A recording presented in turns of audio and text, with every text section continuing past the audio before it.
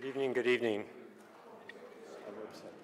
My name is Thad Zolkowski, and I am the Deputy Director of the Leon Levy Center for Biography, a wholly unique institution which was founded in 2007 by the Leon Levy Foundation and Shelby White. We are, as always, keen to express our gratitude to Shelby. It's her vision that makes this program possible. So on April 16th, we have an event coming up with Natalie Dykstra, who's going to be talking about her biography of Isabella Stewart Gardner called Chasing Beauty with Rachel Cohen. And this is on April 16th downstairs, co-sponsored by Public Programs. So mark your calendars for that, please. And you can register, it's free. All our events are free. But tonight we are delighted to welcome Benjamin Taylor, who is joined by Molly Haskell to discuss Chasing Bright Medusas, his biography of Willa Cather, which, in the words of the New York Times, portrays Cather with the sort of swift, opinionated strokes she herself used to create her characters. Benjamin Taylor is the author of an excellent brief biography of Proust, along with two memoirs, The Hue and Cry at Our House, and Here We Are, My Friendship with Philip Roth. He's also the author of Naples, Declared a Walk Around the Bay, and two novels, Tales Out of School and The Book of Getting Even. He is a past fellow and current trustee of the John Simon Guggenheim Memorial Foundation and serves as president of the Edward F. Albee Foundation. Molly Haskell is the author of 6 books, including From Reverence to Rape, The Treatment of Women in the Movies, and the memoir Love and Other Infectious Diseases. She won a Guggenheim Fellowship in 2010 and a Lifetime Achievement Award from the New York Film Critics Circle in 2018. Benjamin and Molly will discuss Cather and biography for about 45 minutes, and then open the discussion up to questions from the audience. I'll pass around a mic. Please welcome Molly Haskell and Benjamin Taylor.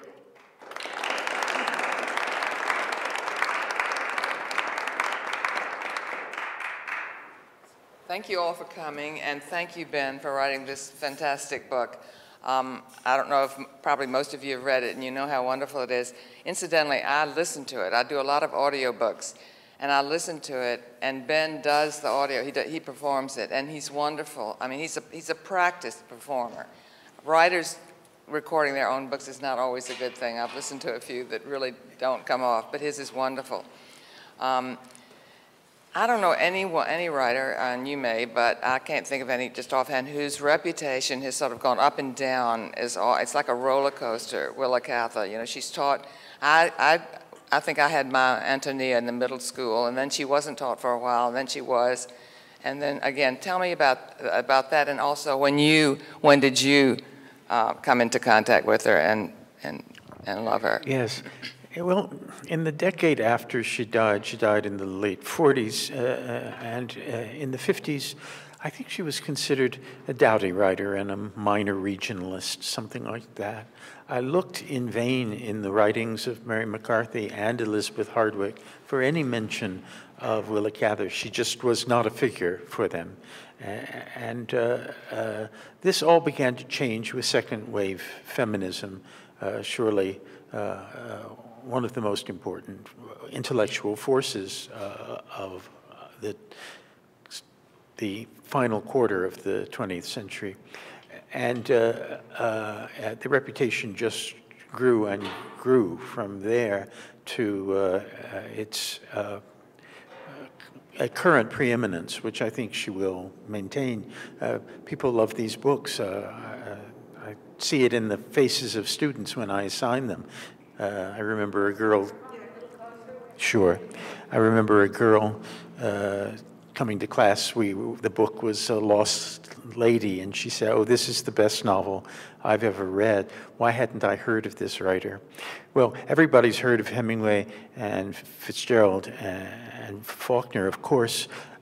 They were young enough to be Willa Cather's sons, but they were precocious, and she was not. She was in her 40th year by the time she arrived to public acclaim with the first volume of the trilogy, O Pioneers, and then the Song of the Lark, and then My Ántonia.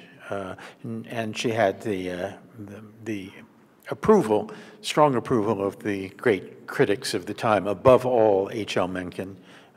Did you first encounter her as an adolescent, and did you love her immediately? Or, yeah. Well, actually, it was 6th grade. My 6th grade teacher, Mrs. Westbrook, recommended, we would go to the library, the school library, once a week and check out a book.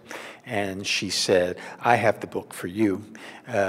Mostly I recommend it to the girls, but since it's told by a boy, I think you will enjoy it. So I don't know what I got out of such a complex and highly sophisticated book when I was 11 years old, but I read it anyhow. It's true that in a way it's really not for children, yet somehow it was being taught to 6th graders, you know.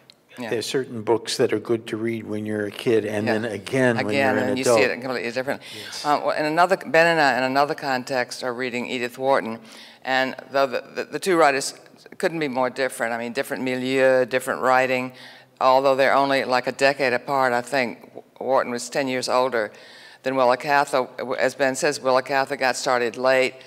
But, I mean, something occurred to me that they have in common, aside from genius and guts, is that both of them were uprooted early. I mean, Wharton was taken to Europe when she was just a child, and for a long time. And of course, Cather went to Nebraska when she was, what, 10 or 12 years old. Eight. And what this does, I think, I mean, because normally you're born into a world and you have an automatic sense of it and you're belonging in it, and that's the way it's going to be. And if you're suddenly taken out of that world, I mean, it really does open you up. It really changes you. You're then more able to sort of chart your own course in a way, and that's what she did. And you have a wonderful line about Red Cloud, the seedbed of her imagination, and it granted her a kind of exposure she had not had in Shenandoah Valley. And like Wharton, they managed to not teach themselves, but find somebody. I mean, girls had no formal education then, and they managed to get someone to teach them languages. She had Latin and Greek. Yes, she found a cosmopolitanism in the unlikeliest place, where there was this babble of strange languages, Czech and all these immigrants. Scandinavian Well, talk about languages. that a little bit. It was the Homestead Act. That was the great lure, yes. Yeah, and the family was for a nominal fee, you could have 100-some-odd acres and stake it out, and that's what her family had done. They were in Shenandoah, Virginia, and yes, rocky and finance. that first winter was very hard on her. These howling winters, like nothing she had experienced in the Shenandoah Valley. Yeah. And she said that during that first year, the landscape and I had it out. And after that, she loved the adoptive landscape, and she loved the opportunities. There was a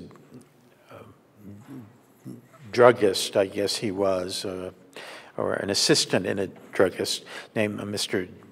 Drucker, who taught her Greek and Latin, and she had this fascination with the immigrant populations on the plain. She said, I had the experience of being in an ethnic minority, white Anglo-Saxon Protestants. That's right. The others were from East Central Europe, or they were from Scandinavia, or they were from French Canada, French-speaking Canada. She could do different things. I mean, yes, she found all these mentors.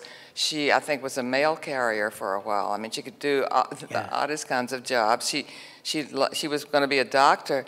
She had this like Thea in Song of the Lark. She had this doctor that she went around with, and she watched him do an amputation. She was, as a child, she was present at the amputation of a boy's leg. Yes. Yeah, amazing. Yeah.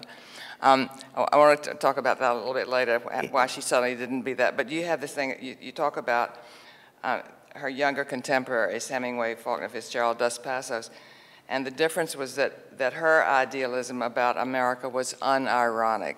I think that's such a key thing in the difference in why I think it's part of why she hadn't been as appreciated as some of the others. She didn't have that kind of bleak view of the world, or an underlying bleak view of the world, except that, I'm talking about that, and also that she's declared the world broke in two in 1922 or thereabouts. Yes. Well, I'll do the second one first. Yeah, okay. Certainly, her career broke in two in 1922. I don't know about the whole world. I've never been entirely sure what she meant by that. She was received into the Episcopal Church in 1922 along with the rest of her family. They had been Baptists. And she had propounded a new... Why did they go into that? Because that becomes very important to her, like the Episcopalianism, doesn't it? Oh, I think the beauty of the liturgy was what drew her and them. And I think she was the dominant personality for the family and led the way. Really? Oh, that's interesting, yeah. By 1922, certainly. She had propounded a new aesthetic for herself, which she called the novel démeublé, the unfurnished novel. And the first example of an unfurnished novel was something really novella-sized, A Lost Lady. And that was a great innovation for her, a great artistic discovery after the bulkiness of the Song of the Lark. Yeah. She was ready to throw a lot overboard, and she wrote in a more, well, what we would call minimalist fashion. Yeah. Well, I want to get to that too, but there's one passage that I think is so fascinating. Let's see. Because one of the things I think about her is that there's something really, I was watching this short film by Martha Coolidge about her grandmother. Martha Coolidge is about my age, and this was done a while back about her grandmother. And, oh gosh, okay, this is not easy to do. I'll just quote it briefly. The grandmother is a very smart, crusty lady living in Massachusetts, and talks about her past, which is the same, a little bit the same past. She's like maybe 10 years older than Cather, and it's still, you know, no cars. It's the same world, basically. And she says, she says, I see on TV, people want to know what their life means to them and why they are. I never thought who I was. We just lived and had a good time living. We never went into this psychological investigation of our inner selves. I can't understand how people are so bound to know who they are and where they're going. And I think this was pretty much the attitude of most people, but not Willa Cather. And this is what I think is something modern about her, because, I mean, she would never use the word psychological or there's nothing psychoanalytical, and yet it's about identity in the way that we sort of think of it now. And it's the scene where, where she has what, 7 brothers and sisters, or 6 or 7? 7. And they're all in one room, except she's the oldest, so she gets to have a room of her own, as it were. Yes, she does. Yeah. And she talks about, there is this, or she's saying this, that even in harmonious families, there's this double life, the group life, which is the one we can observe in our neighbor's household, and underneath another, secret and passionate and intense, which is the real life that stamps the faces and gives character to the voices of our friends. Yes. Like all the greatest novelists, she was a student of inner life, an expert on inner lives and how inner and outer fit together so seamlessly is the secret of the great novel. When you think about, on the great psychological realists like Emily Bronte or Tolstoy or Proust, they know their characters better than their characters can know themselves. Right. And she's part of that tradition. But also the secret life of the writer in a way, too. Yes. And I think that's something she probably shared with Edith Wharton, and also being women. You know, it was sort of, very hard to think of oneself as a writer. There were no role models. There was no path, foreordained path, or anything. I went into this wondering if she had any interest in the great moral cause of her time, which was votes for women. Yeah. None. No. None whatsoever. She didn't strive to vote, and I don't think she voted after the 19th Amendment came in. And that's where the world split in two, right? The world split into a little after that. Okay. I don't. It was. She thought very little of suffragists, from what I can gather. Is that just? I mean, was it just because you can call her a feminist without. I mean, she was, even if she wouldn't have claimed the name, but in a sense she was, because... Yeah, she wouldn't have claimed that name. No. There's another name she would not have claimed, lesbian. Yeah, talk about that. Well, you say she has an she is androgynous in her fiction, which not all writers are. Androgynous in her imagination. In a way that, for example, Saul Bellow or Philip Roth are not androgynous. But Proust is. But Proust certainly Henry is. James is. Oh, yes, supremely Henry James. Yes. Well, she was... we'll talk about that. Everybody wants to know. Yes, she would be astonished to have learned that she was a lesbian. But she was. She simply would never have used that word to describe herself. And in these novels, sex is typically the prelude to very bad things. Very dire events occur because of sexual entanglement. In novel after novel, think of O Pioneers, for example. Think of Lucy Gayheart. Sex is fatal in these books, sexual desire. And My Mortal Enemy. I think she successfully kept it out of her life. There were two great loves. There was first Isabel McClung, and then after Isabel went off and got married, there was Edith Lewis. And these women were a Boston marriage. In both cases, they were what people call a Boston marriage, companionate. Whether or not there was any sexual activity is unknown, and there's no sense trying to figure it out. They did sleep, it seems, in the same bedroom. Uh-huh. Well, there were so many of those then, weren't there? I mean, especially, of course, the Boston marriage even has a name for it. But you just expected to see spinsters living together. It wasn't any big deal, and you didn't sort of think of it in sexual terms or erotic terms. Two spinsters, old maids, living together in order not to be alone aroused very little curiosity. Yeah.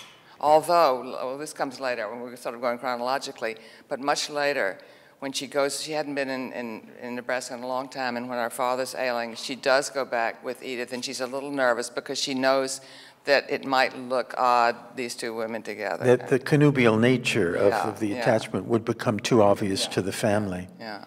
Yes, she was able to be more herself with, for example, little Yehudi Menuhin, who was her great friend. That comes later, but that's so interesting. Talk about that a little bit. It was a case of a woman of a certain age and a child becoming fast friends. Well, she was in the musical world. Isabel knew the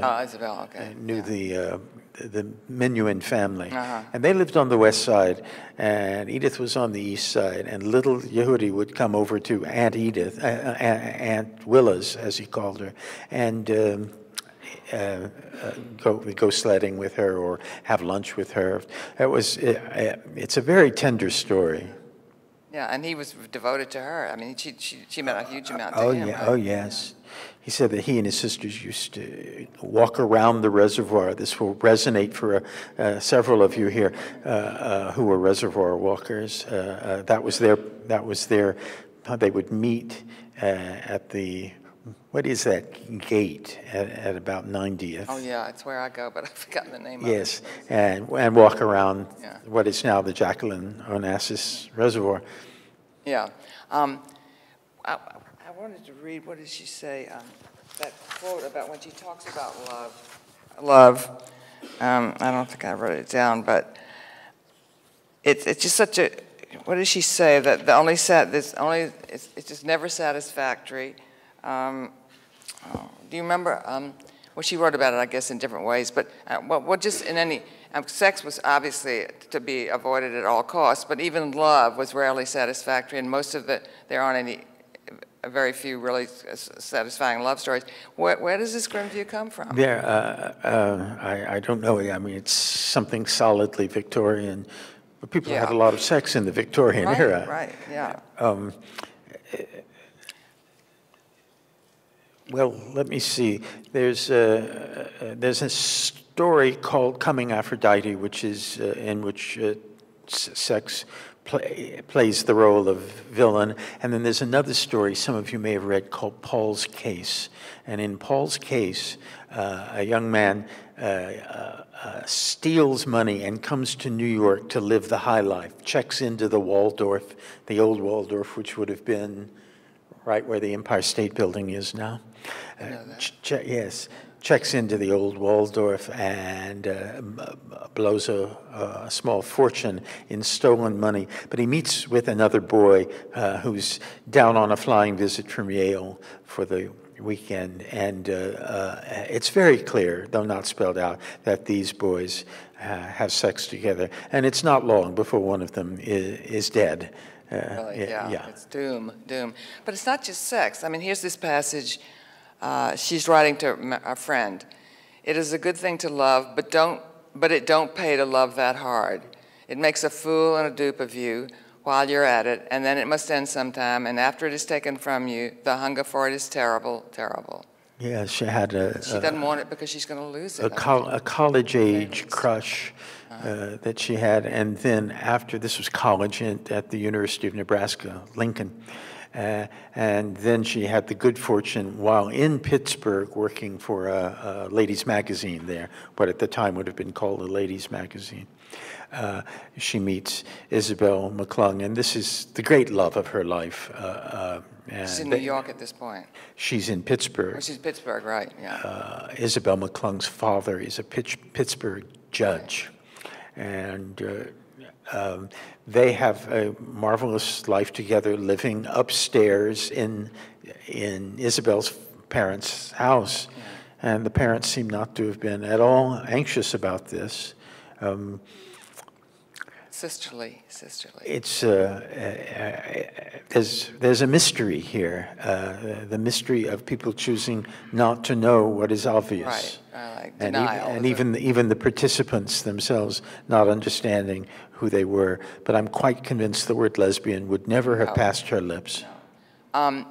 At some point, I think she thinks she wants to be a doctor. She's probably been a pretty good doctor, but then she writes for, I forget what her first Nebraska newspaper or whatever, and then she sees her byline, and that's the end of wanting to be a doctor. The whole project of being a physician perished in one day. One byline, yeah. Yes, one byline. So talk about her journalism and her magazine writing. Yeah. What is it like? Yes, she wrote a paper on Thomas Carlyle and turned it into the Teacher, and the Teacher, without telling her, submitted it to the Nebraska State Journal, and the Nebraska State Journal ran it.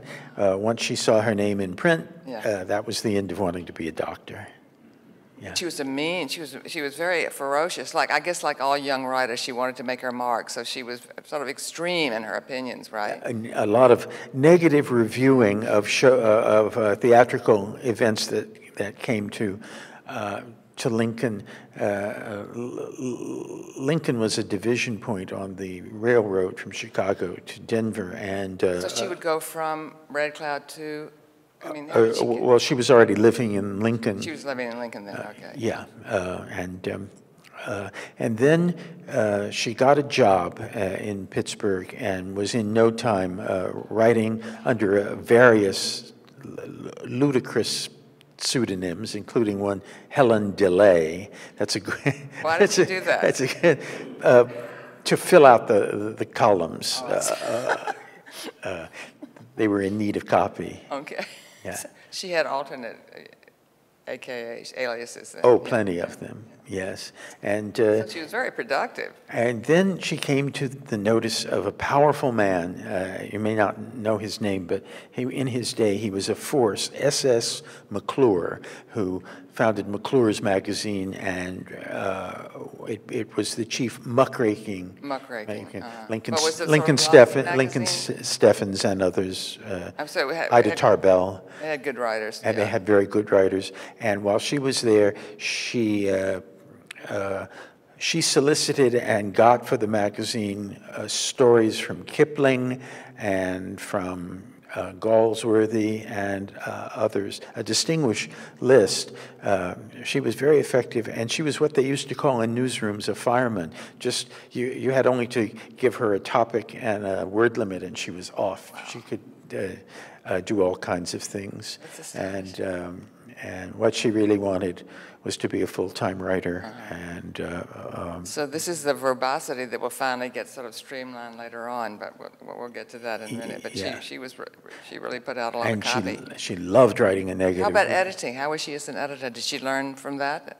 I'm sure she did. Yeah. She was very much her own editor. But she did that too, didn't she? I noticed that yes, she edited others, but I noticed that in her relations with Alfred Knopf, he did very little editing. Mm-hmm. When she turned something in, it was ready to go. That's right. Yeah. She had a wonderful sense for the shapes. Those of you who've read her know this. The shapes of things, and these are very shapely books. The Professor's House, A Lost Lady, Death Comes for the Archbishop. She had a strong instinct for structure. I want to read something that's really interesting, and also I want to disagree with it a little bit. It's by Tom Perrotta, the novelist. I don't know where this was. I found it online. He says, like Henry James, Cather is hard to locate on the timeline of American literature, but for precisely the opposite reason. James was a 19th century writer who seems to belong to the 20th. In his work, he's always looking forward, anticipating the modernist revolution that arrived around the time of his death. Cather is a 20th century writer, a contemporary of Hemingway, Faulkner, and Fitzgerald, which she isn't quite, but almost, who seems to belong to the 19th. She's always looking in the wrong direction, gazing backward at her hardscrabble pioneer childhood, romanticizing a vanished past. In reality, she was a sophisticated professional woman, a true feminist pioneer, one of the most distinguished magazine editors of her time, and a master stylist who did as much as Hemingway to strip away the excesses of American prose and to write with a compressed lyrical intensity. Yes. Which is great, and I think, yes, she should be called a feminist, even though she would disavow the term. But what I want to disagree with is the idea of romanticizing a vanished past, because I think she does something much different with the past.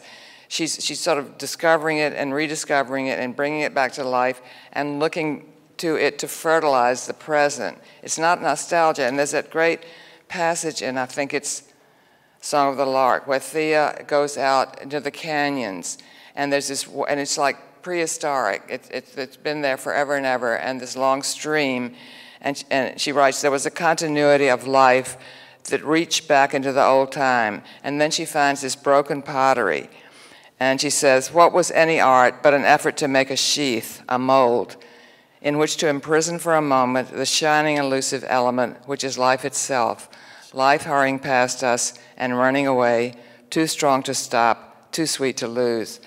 It's just magnificent. But it's also, it's sort of an epiphany where she puts herself in a continuum with these people of the past. And it's not nostalgia, it's something completely different. Yes, you put your finger on a passage that's of supreme importance to me. Really? That passage from the Song of the Lark. Yeah. It just seems the definition of all the arts. It is. It's magnificent. To create a shape where there was none. Where there wasn't. To create an intelligibility where there was only confusion. And to carry the past into the present. Yes, and to make something that lasts. The Anasazi are gone, their vessels remain. Yeah. And she sees herself as being immortal. She will write something immortal. Yes. Yeah. She had an old-fashioned view about what the office of art is. Yeah. But you know, I would say this, that she's backward looking, and she's a profound innovator. Right.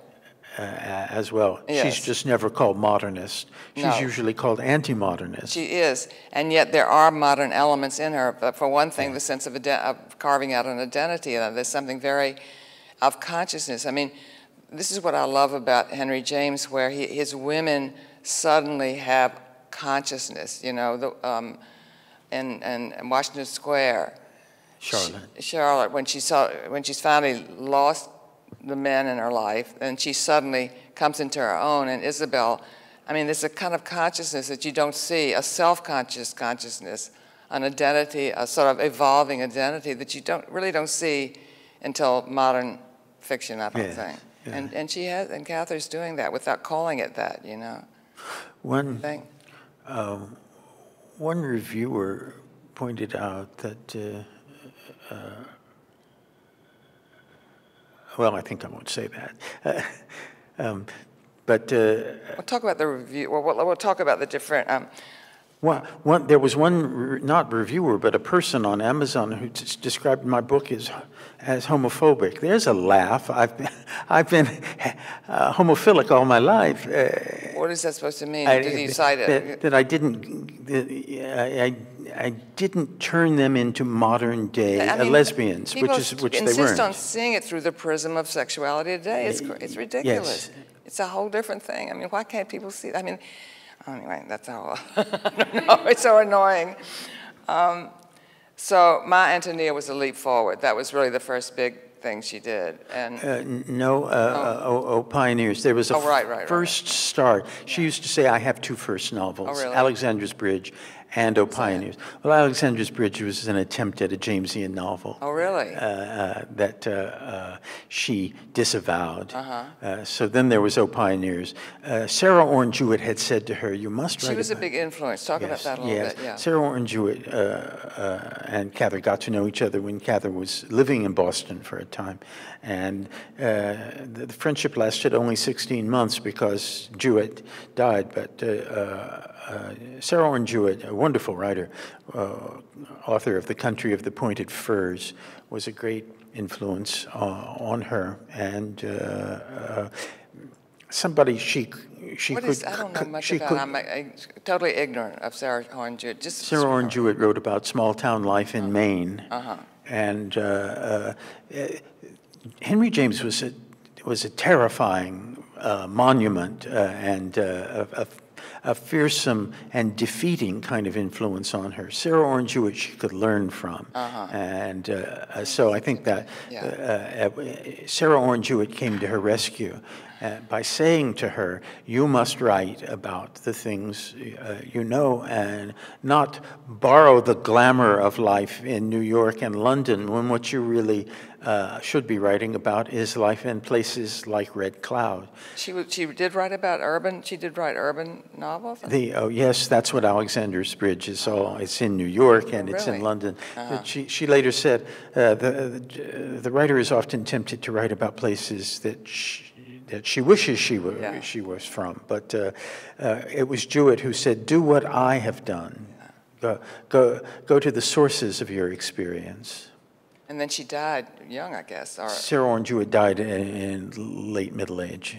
She was already that old, but then Willa Cather just sort of internalized her in some way. Yes, absolutely. Always very important for her. So then came Pioneers. Then came Pioneers. That was the Jewett influence one. Yes, and that's the story of an illicit love that ends in death. Very powerful second novel. Sometimes second novels are feeble things because the writer has poured so much of herself into the first novel. But the first one wasn't really. The first one didn't touch the depths of the second. Yes. And so, what is it about? A little bit? Pioneers. Well, it tells the story of the building up of a family enterprise, business enterprise, and an illicit passion that causes all hell to break loose. And was it well received? Very. And My Ántonia came and then the Song of the Lark. Oh, the Song of the Lark. Which one critic, Randolph Bourne, said should have ended 200 pages before. Well, it does go on. I will have I sort of agree with that, but I just love that book. Yes. I love that heroine. She's just, I do talk too. about Thea a little bit. This is the story of Thea Kronborg, who starts out in a little town in Colorado called Moonstone, another iteration of Red Cloud, and becomes the great Wagnerian soprano of her time. And people say Kronborg the way they would have said Schwarzkopf or Callas. She's known simply by her last name by the end of the book, and she's been drained of all human content by her artistry and exists only on the stage. She looks young when she's on the stage and then looks shattered when she goes home from these performances. It is it's the story of a woman claiming her genius, and it's the first novel I know of in which marriage, courtship and marriage are utterly unimportant. Well, are rejected. Well, then they are early on. They are, and he's very attractive, and he's very. The guy is not. It doesn't conflict with her career. He supports her. Yes. And she is in love with him. But by the end, they say, "Who marries who is of small importance." Yes, that line could not have existed in, well, think of Jane Austen, think of Dickens. No, you had to you had to. That had to be the summum bonum, marriage. The perils of the passage from betrothal to marriage are what novels are. I think of Natasha in War and Peace. Well, also, yeah, and she's allowed to sort of grow, not really old, but she looks old. I mean, it's like two people. When she's on the stage, she's this fiery. Yes. Charismatic creature, and then back home she's just sort of shrunken, and yes. and that too is sort of because women had to be sort of glamorous to the end. And she's a Kirsten Flagstad. If Flagstad were born and brought up in an improbable place like Colorado. Yeah. Shall we open it to the audience? Yeah, I guess so. Okay. Yes, absolutely. A question. So my previous experience with Willa Cather was reading Shadows on the Rock years ago. And what I remember of it was, in contrast to My Ántonia, which I read in preparation for this, so I'd know a little bit more about her writing. It takes place in Canada, in Quebec, and it seems to take place among, as I recall, French Catholics. So what was the basis for that, subject matter, I guess? Yes, they had gone on, they built a house for themselves, Edith and Willa did, on Grand Manan Island in the Bay of Fundy. And their journey up to Canada each year would take them to Quebec City. And she was captivated by the place and decided she wanted to write a novel there, a novel that takes place in the late 17th century. Okay. And it's a very hushed, beautiful book that spans 1 year in the life of an apothecary and his daughter. Right. Thank you for reminding me. I have just one other quick question. In researching her a little bit also online, which is very limited, I haven't read your book, but I'm interested now. Especially, the critique that the revisionism when she's, I guess, fallen out of favor, is really a lot about her status as a privileged, particularly the status of the protagonist in My Ántonia as a privileged white, fairly well-to-do young man who's glamorizing this kind of life of people back then. And I think this falls a little bit into the same category that we were talking about, using the modern prism to look at her sexuality, or to look at using the modern prism to even look at her feminism. It sort of seems to be the same thing when you're looking at this idea that she couldn't recognize the suffering that the workers would have had to have, undertaken in that environment. There's another thing. She's deeply interested in the Anasazi, who are 12th and 13th century, 11th, 12th, 13th century Americans living in the Four Corners area in the Southwest. But she had no interest in the Native American populations who were still around. Yes, that's true.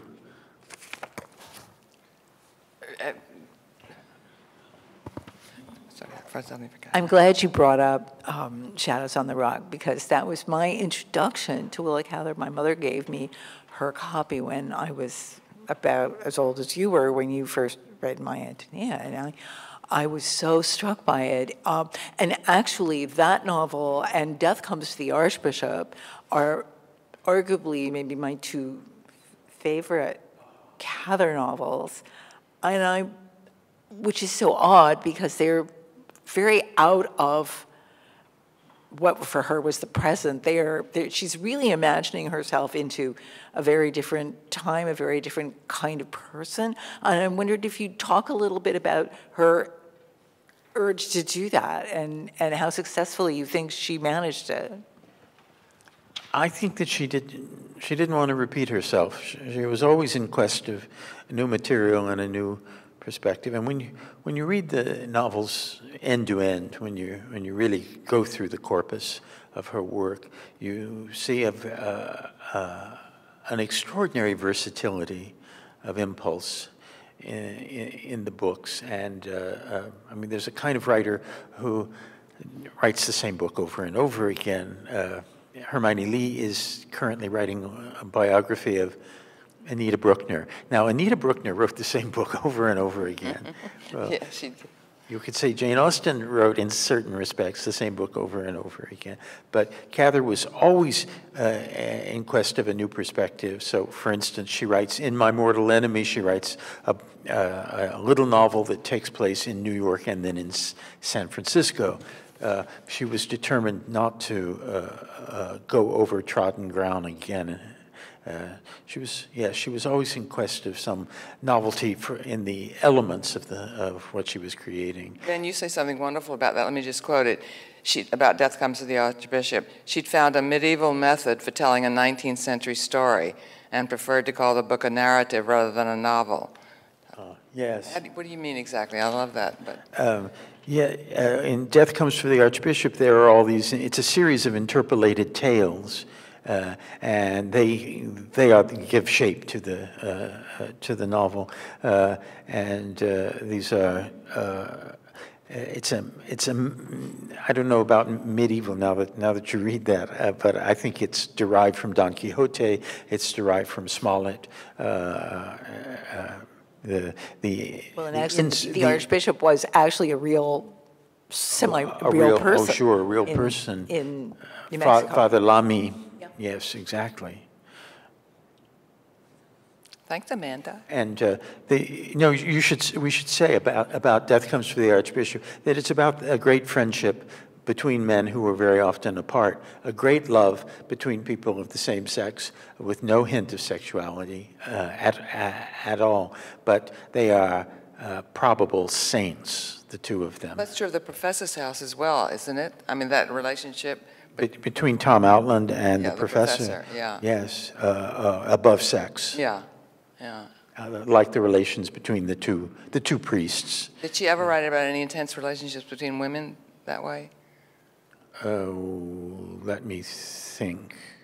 No, I guess she didn't. Most of her, and her narrators are often men. I mean, My Ántonia being the first example. Yes. I mean, she has that she is androgynous, but the male, she really identifies strongly with the male. She identifies strongly with Jim Burden, for example. Yeah. And the premise of My Ántonia is that these two people meet on a train, and they decide that they're both going to write about a girl, an extraordinary, magnetic, charismatic immigrant girl they remember, Ántonia Shimerda.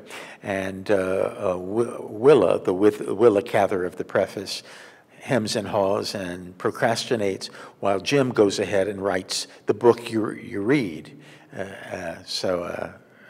Yeah.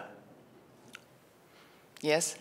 Yeah, I grew up in North Dakota, and in the 9th grade, we had to read My Ántonia, Mr. Kraft's class. And I still remember after all these years, you know, it was kind of thrilling to read about the place that I had grown up, or a place similar to it. But there was also this strong impression, which I still carry to this day, of that I couldn't have articulated it then, but like this was an artist. This was an encounter of a great artist dealing with a landscape and people that were familiar with me. And I just found that so remarkable about her. You know, she's that would have been a fantastic experience. Jim Burton says, look, he lifts the tarp of the wagon and looks out at what he says is no landscape at all, just the raw materials from which a landscape was made. I was going to allude to that because as a child, I remember many long car trips looking out the window thinking, yes, what is it about this land that disturbs me or depresses me? And as soon as I read that in the 9th grade, I thought, zing, you know, that is exactly right. Okay. And so my question is, for all her other accomplishments, do you think that Willa Cather knew that if nothing else, she had nailed the prairie experience, or the experience of those people, and had really, you know, made a contribution to American literature that no one really else I think could have? There are certain writers who are quite lucky in that they get someplace first and bring the news, and she has pride of place among Western American writers, just in the way that John Cheever got to the suburbs when they were still new and reported on them like no one else ever has. So another of my very favorite writers. Well, you have a wonderful line about the professor's house, and maybe this is also, she gets to this before anybody else. You say that the professor's house is a campus novel like no other. There weren't any campus novels yet, were there? Yes, no, she was leading the way. Talk about it in those terms. Well, I mean, now we have Stoner, and there were once very famous books from a generation ago, Randall Jarrell's Pictures from an Institution, and Mary McCarthy's The Groves of Academe.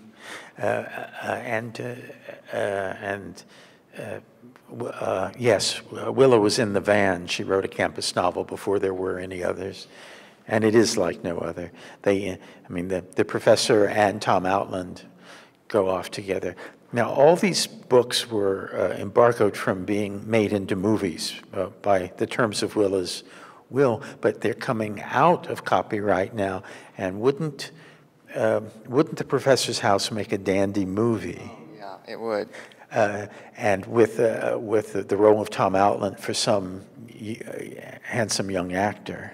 There are a lot of those around. I have several in mind. And who's going to play the professor? We have to think about that. The professor and Tom Outland go off and spend the summer in the Mesa together. And Roddy Doyle and Tom spend the summer in the Mesa. And everybody would force sort of more homoerotic tone notes on it than it would warrant, I think, maybe. Yes, it's with the best will in the world. I mean, I'm always delighted to see homosexuality in a book, but I just don't find it in The Professor's House. I mean, it's very underground. Whatever's there is just completely submerged. I mean, yes, the eros does not figure in it. She has these anti-erotic portraits. Yeah. Talk about that. Well, I'm all for it. My students write about sex as if it were the only thing. There are lives in which there's very little to no sex, and I think those interested Willa a great deal. The two magnificent saintly priests of Death Comes for the Archbishop, and the relations between Tom and the professor. The supreme examples of anti-eros. Some years back, I visited Willa Cather's gravesite in Jaffrey, New Hampshire. Oh, yes. Yeah. And where is it? Jaffrey, New Hampshire. Yeah. And the recollection I took from it was the placement of her grave, which, as I recall, was way off in the corner of the graveyard, and even her headstone was turned away from the rest of the people whose remains had been buried there. And I'm really interested to know, are there any stories about Why? Yes. Why is she there in particular? And why is it oriented the way that it is? I can't speak much about the orientation of the stone, except to say that that was her choice of a place to be buried, and she wanted to be within view of Mount Monadnock. Ah, Is that okay, the place because in it is Canada? facing the mountain rather than Facing the mountain. rather than facing the There's a community. big stone that says Cather, and that is happiness to be dissolved in something great. That's the line of hers. And there is what looks to be the little stone for Edith at the foot of the grave. But in fact, Edith and Willa, I've learned this since publishing the book, Willa and Edith are lying side by side in the grave, but the stone just says Willa Cather. Well, talk about the importance of that place to them. They had moved. Yes, it was because the Jaffrey Inn was so welcoming. She would go there and write. She had her own private Yaddo, her own private MacDowell. She didn't like those places when she visited them. Oh, really? No. She was a little too grand for she thought it was kids' stuff. Maybe it is.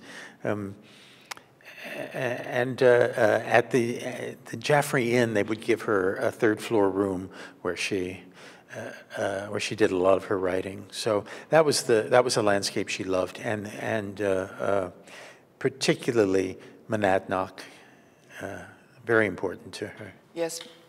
I was wondering if you traveled out west at all, or if you visited any of those places, and also, did you use any archives, and if so, I wrote this book during the pandemic when travel was impossible. I had to do all that traveling in my mind, but I was in close touch with people in all those places who answered my questions.